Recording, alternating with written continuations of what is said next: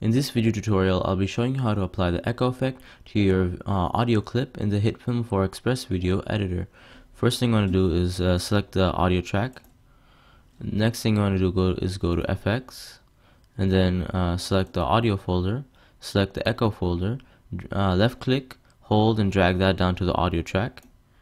With that applied, I'll let you listen to the audio and you can get an idea of how it sounds.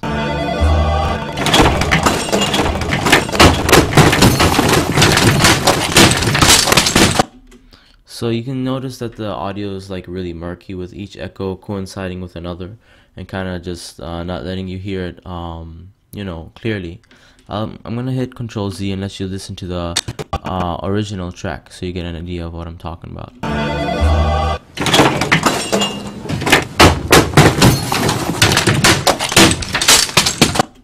You can see that the audio is a lot clearer, and for these echoes to really work, you need to use an audio track that has like well spaced out audios.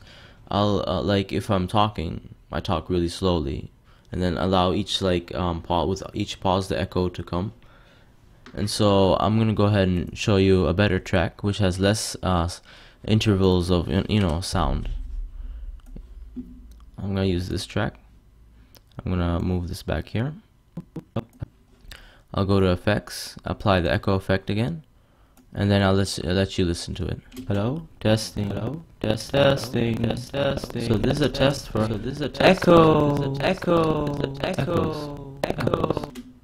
So you can see that with enough spacing for the echo to come after, the echo effect is much more appreciable. So if I take off the echo effect by hitting Control Z, you can see how the audio sounds now. Hello, testing. So this is a test for echoes. Yeah.